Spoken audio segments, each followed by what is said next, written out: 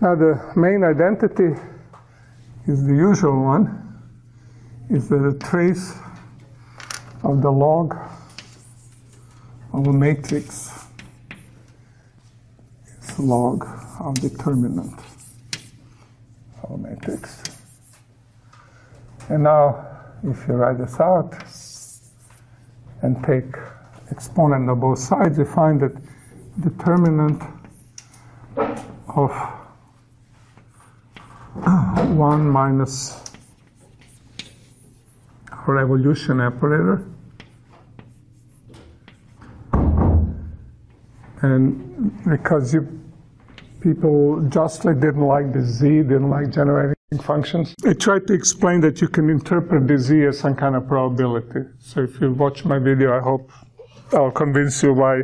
It says that that is e to the trace of a logarithm of 1 minus z lambda. Now, z is now a very useful handle. The operator itself, if you really care about such thing, can be bounded in some way. So if z is sufficiently small, this makes sense. This can be expanded as a Taylor series in z. So then we use a famous identity that says logarithm is minus sum k equals r, n equals 1 to infinity. Instead of factorial for logarithm, you have 1 over n here. And then you get this thing to the nth power. And this is a matrix model. It's an operator, so you get a trace of the logarithm of the matrix. But this object we computed. It's here. We have that object.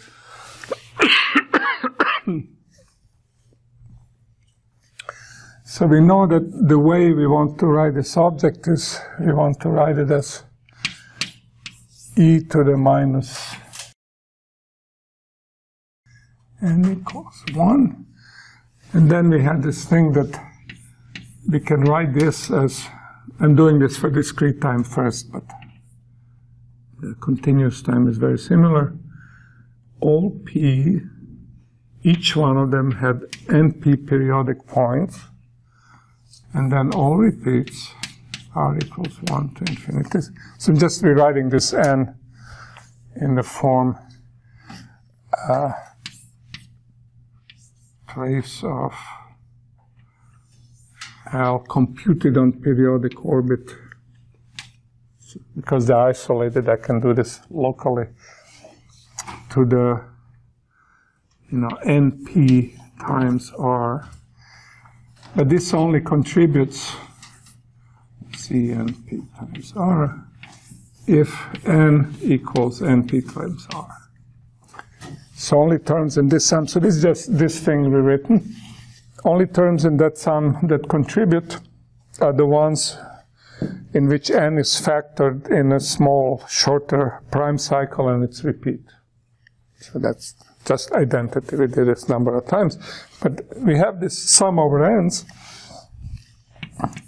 which gets rid of this delta function. So this becomes e to the minus sum over p and p. And then divided by n. Okay.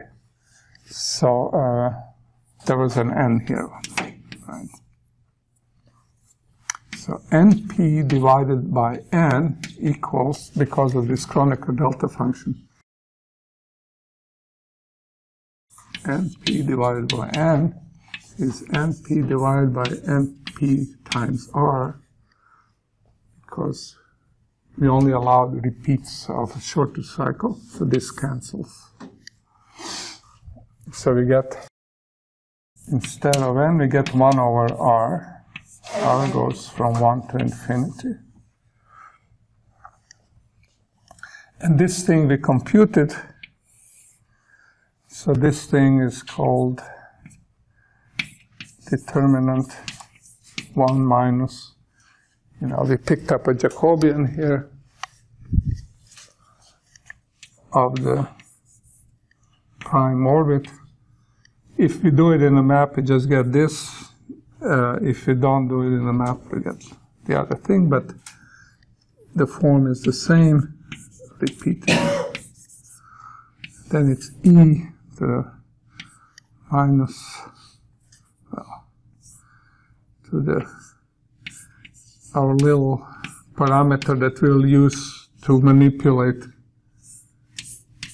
series, because we will have to take derivatives of our eigenvalue with respect to this parameter, minus s dp. So this is computed on periodic orbits, and for repeat, it's repeated r times. And that's it. And what is a determinant? So the determinant is 1 minus, well, it's just product of the eigenvalues, right? Now, on this thing you can rightly object. I think you should object, because this is a determinant of an operator on infinite space, so we really have to think about how it's defined. And it's actually defined exactly in this way. So determinants of operators on infinite dimensional space, the so-called trace class, are defined in terms of traces. So if these things are convergent, then the left-hand side is convergent. Now, for some reason, my colleagues in literature claim that this is a clever resummation. I never understood why determinant is meant to be a clever resummation. That's what it is. Determinant is expressed in terms of traces, and we have expression for traces. And at this point, everything I'm saying is okay for you for finite matrices. If you seriously, follow the counting chapter or our discussion there, all these manipulations were legitimate. Now, where they're legitimate for infinite dimensional spaces is a non-trivial thing. So one has to prove that these formulas make sense in this very general context of applying them, let's say, to fluid dynamics or cardiac dynamics or God knows what. And the mathematical status is that we can prove this for some idealized flows, which are non-trivial, in working with these formulas, we get very good intuition where are the pitfalls, where the things could be wrong, etc. So in a Maoist way, I'm emboldened by the practice that these things work. And then I had a graduate student that I went swimming with in Copenhagen in a city swimming pool every so often, and then he declared at one of the swims he doesn't understand this thing. That doesn't make any sense. So he wrote his own thesis in which he proved that this makes sense in certain cases, and he proved that the literature previously to him, Rouel, etc., they were wrong. They made some errors, and now he's a professor of mathematics in France.